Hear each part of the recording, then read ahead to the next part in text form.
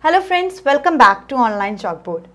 Today we are starting with the new chapter of class 10, that is chapter 2, Polynomials.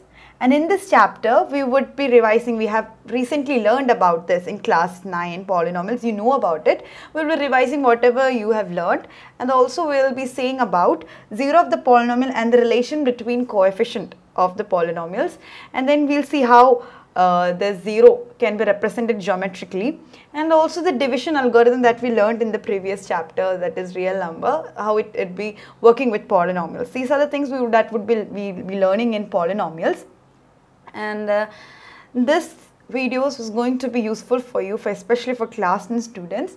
So if you haven't yet subscribed this channel, do subscribe this, and for receiving notification to press the bell icon. And also if you are finding this useful, do share this with your friends. So let's get started. So in class 9 we learned about what are polynomials in one variable. Okay, so I'll just give you an example here. 4x plus 3. This is a polynomial with degree 1. You know about degree of a polynomial, that is a variable's power, the highest power of the variable. Suppose it is 4x plus x square. The degree of this polynomial is 2 because that is the highest power of the variable here. And here the power is 1, degree is 1. So any polynomial with degree 1 is called a linear polynomial. And any polynomial with degree 2 is called a quadratic polynomial.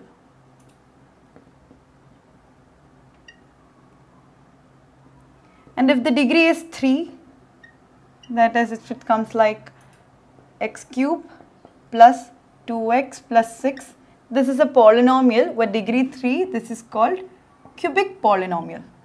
These are the things that we have learned in class 9. And suppose this is a polynomial, x minus root 2. What is the degree of this polynomial? Yes, it's 1. Therefore, it's a linear polynomial. Suppose it is like 1 by x minus root 2. Is this a linear polynomial? No, it is 1 by x minus root 2. This is not a polynomial. And we also learned about what is terms. You see, this has got two terms, 1, 2. So this is a binomial, and here it has got 3 terms, 1, 2, 3. This is called trinomial. If it has got more terms, more than 4, they are called polynomials.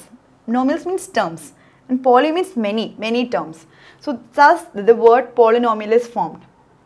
So now we have learned what is a polynomial and different types of polynomial: linear, quadratic, cubic, etc. So in general, cubic is actually written as ax cube plus bx square plus cx plus d, where specifically a should not be equal to 0.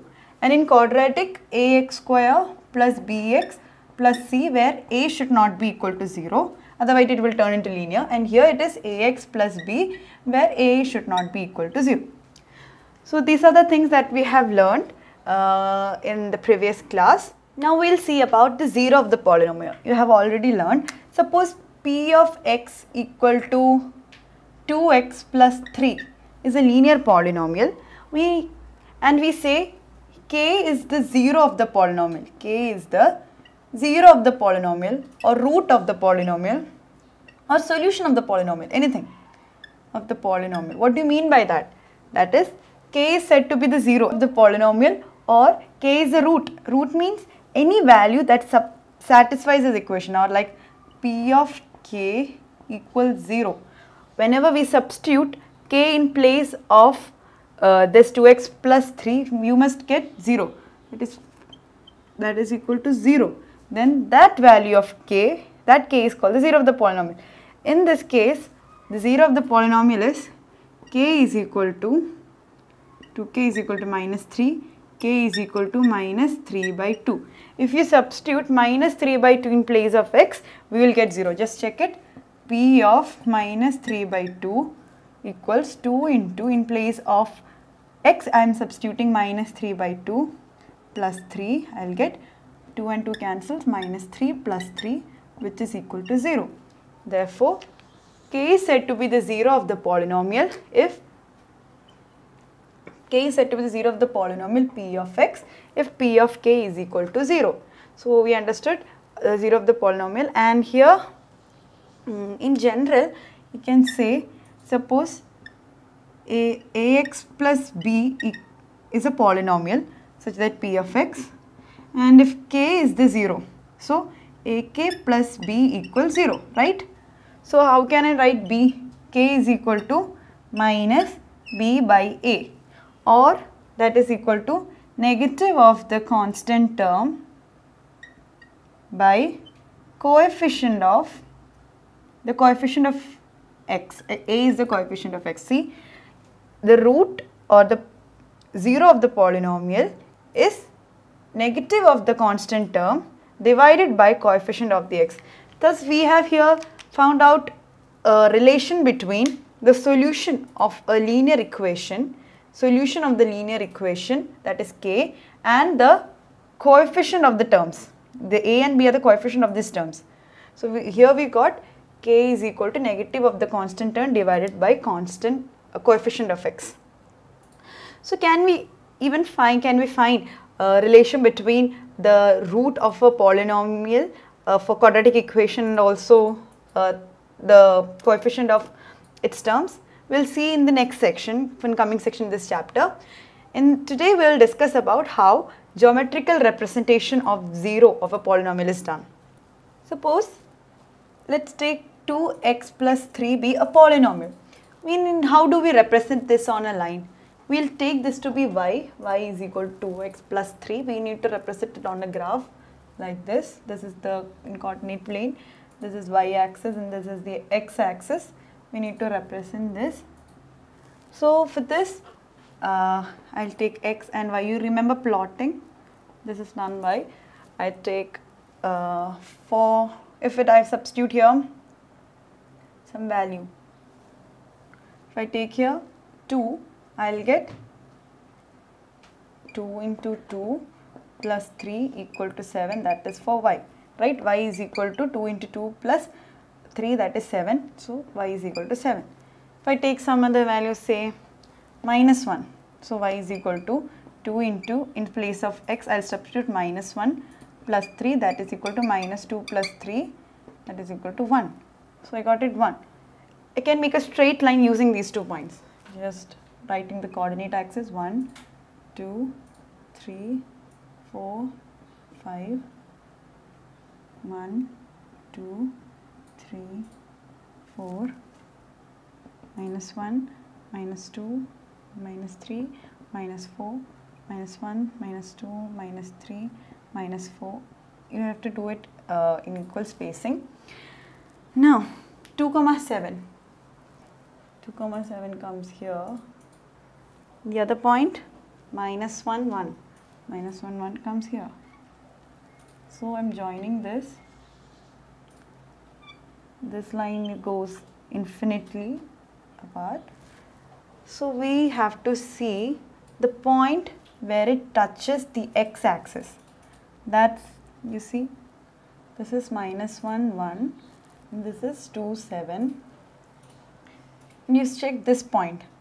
This is minus 3 by 2, 0. The point where the line touches the x-axis is the 0 of this polynomial. You see the point where the graph of the line, graph of the polynomial, this is called the graph of the polynomial. We have the straight line, graph of the polynomial touches the x-axis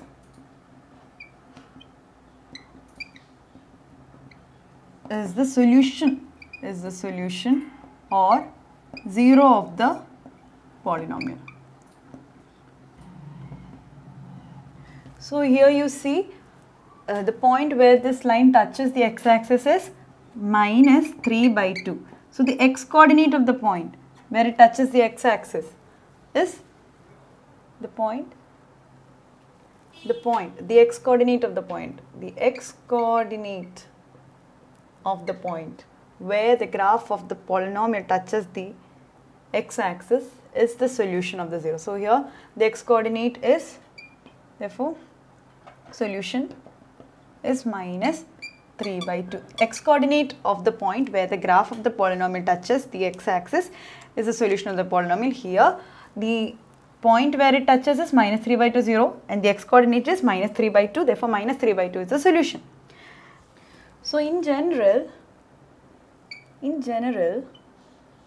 linear polynomial y is equal to ax plus b is the general form, is a straight line which touches the x-axis at exactly one point. Therefore, it will have exactly one solution or 1, 0. One solution or 1, 0 of the polynomial. Here, in general, we can write 0 as x equal to minus b by a is the point where it will touch the x-axis. So x equal to minus b by a is the general solution, and it would touch the point where it touches is minus b by a comma 0, and the solution is minus b by a. So in general, for linear polynomial we can say this. Now we have learned what is the geometrical meaning of 0 of a polynomial, of a linear polynomial. Now let's look what is the geometrical meaning of a quadratic polynomial. Suppose the polynomial be x square minus 3x minus 4. Here you can see in page number 23, figure 2.2.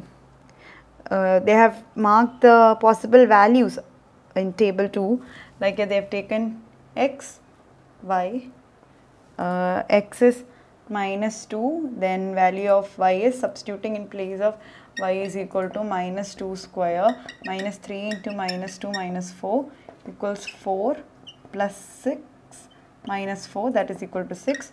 So after substituting each value, they have made a set of points like minus 1, 0, 0 minus 4, 1 minus 6, etc. And then in page number 23, you can see on the screen figure 2.2, there is a graph which represents this quadratic equation.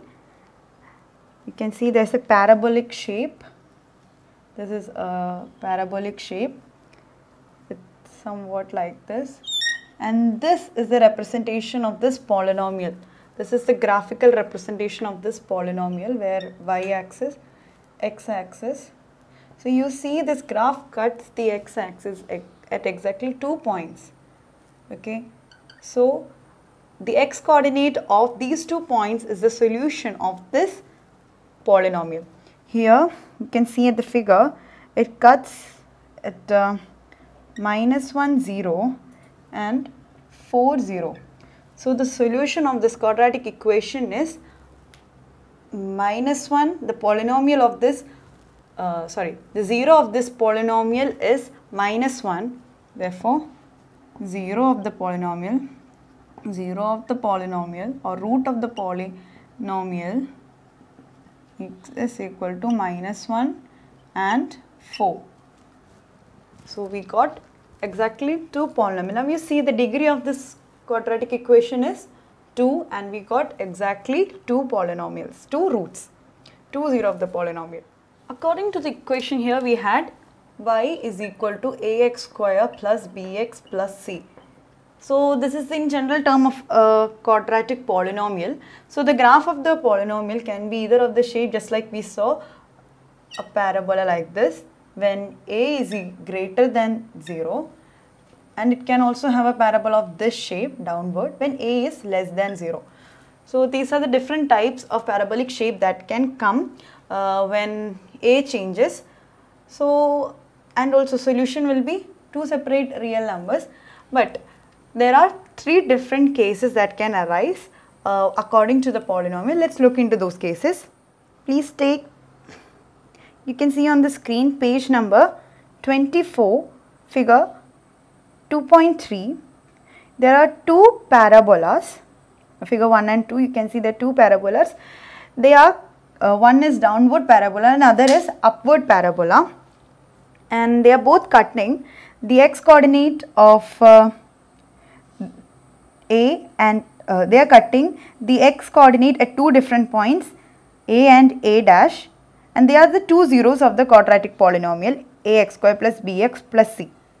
So when they are cut, like similarly in our figure also, here they are cutting the x axis at two different points, therefore it got two zeros of this polynomial. Now when it comes to the second case, here the graph cuts x axis at exactly one point. Here you see the figure 2.4, the graph is cutting the x axis, just touching at just exactly one point, that is actually acting as its tangent. So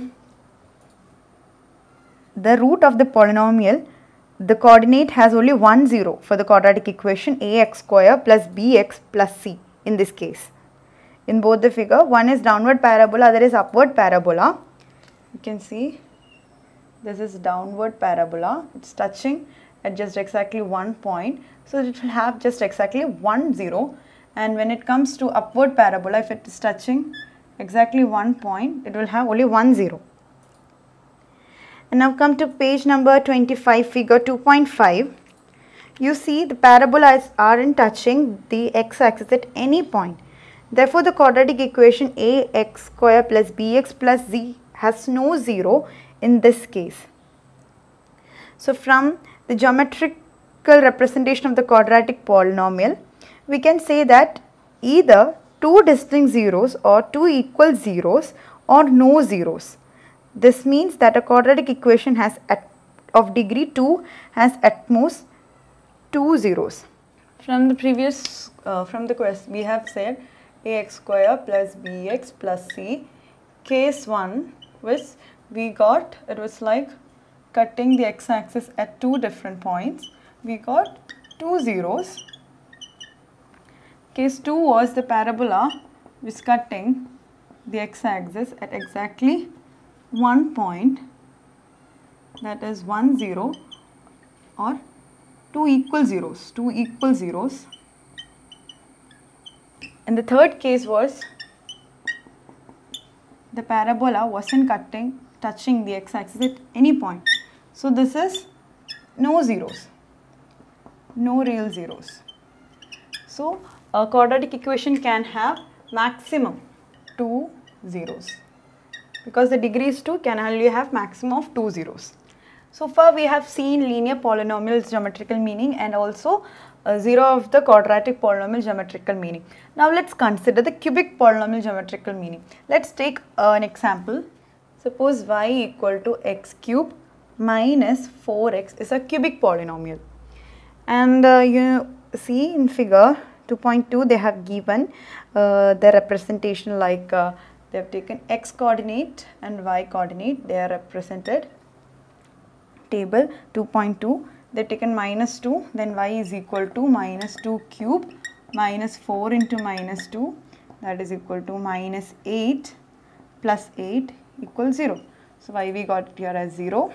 Similarly, they have calculated for rest and made a table. And the graph of this polynomial is given in page number 26. You can see on the screen figure 2.6. This is somewhat coming of the shape. This from the figure you see that the 0 of the polynomial is the point where the x coordinate of the point where this graph touches the x-axis. Here it touches at minus 2 0, 0 0 and 2 0. Therefore, 0 of the polynomial are minus 2, 0 and 2. We got 3. Here the degree is 3. So, we got 3 different polynomial, 3 different 0 of the polynomial. You can see in figure 2.7, that's the graph for x cube. You see here the graph touches the x-axis at 0 0 at the origin. Therefore, 0 is the only 0 of the polynomial. Y is equal to x cube. The graph touches the x-axis at exactly one point. Therefore, 0 is the only 0 of the polynomial or the root of the polynomial. Also in the second graph, it touches the x-axis at 2 points. In the second graph, the graph is of x cube minus x square. It touches the graph at 2 points. That's a cubic polynomial. And in figure 2.8, you can see it touches at just 2 points, that is 0, 0 and 1, 0. So the solution is 0 and 1 are the zeros of the polynomial. Which polynomial? Y is equal to x cube minus x square. So we got 2 zeros. So from all these three, we can see that a cubic polynomial have at most 3 zeros. The degree of a cubic polynomial is 3 and therefore it will have at most maximum of 3 zeros. Now let's look into examples. Take page number 27, figure 2.9. Look at the graph in figure 2.9 given below. Each is a graph of y equal to p of x, where p of x is a polynomial. For each of the graph, find the number of zeros of the polynomial. This is a very easy question. All you have to do, see the number of times the graph touches the x-axis. Let's look into the first figure. You see the graph here. The graph is touching, that line is touching the x-axis at exactly 1 point. Therefore, the number of zeros of this graph is 1. It will have only 1 zero. Okay, now come to the second. You see it's a parabolic shape and it's touching the x-axis at 2 different points. Therefore, it will have 2 zeros. Now you see the third one, it's touching the x-axis at 3 different points. Therefore, this number of zeros of the polynomial of this polynomial is 3. And in the fourth one, it is touching the x-axis. That's a straight line. That polynomial is touching the x-axis. The graph is touching just exactly at 1 point. Therefore, the number of zeros of the polynomial is also 1. Here, the fifth one also, that parabola is touching the x-axis at exactly 1 point. Therefore, the number of zeros of this polynomial would be 1. And now comes the last one. If you count, it's touching the x-axis at 4 different points. Therefore, the number of zeros of that polynomial is 4. This is exactly how we have to do the exercise question. Come to page number 28, exercise 2.1. Similar same question. The graph y is equal to px are given in figure 2.10. For some polynomial p of x, find the number of zeros of p of x in each case. This is exactly how we did for example. In the first part, the graph of the polynomial is not touching the x-axis anywhere. Therefore, the number of zeros of the polynomial is 0. And the second graph you can see in the figure, it's touching the x-axis at exactly 1 point. Therefore, the number of zeros is 1. And in the third graph, it's touching the x-axis at 3 different points. Therefore, the number of zero of the polynomial is 3. The next, that parabolic shape, that the graph is touching the x-axis at 2 different points. Therefore, the number of zeros is 2. And if you come to question number 5, you have to count the number of times this graph is touching the x-axis. If you count, you will see it's 1, 2, 3, 4. It's touching at 4 different points. Therefore, the number of zero of this polynomial is 4. This is actually a very easy question. And here also, this last one, it's touching the x-axis at 3 different points. So, number of zeros is 3. So, this is all for today. Today we have learned the geometrical meaning of quadratic polynomial and how many numbers of zeros are there for a polynomial. We can see it by plotting the graph and how many times it touches the x-axis. That was a quite interesting and an easy exercise. So, in our next video, we'll start with the relation between the coefficient of a polynomial and the zero of the polynomial. So, practice more questions related to this and see you in the next video. Thank you.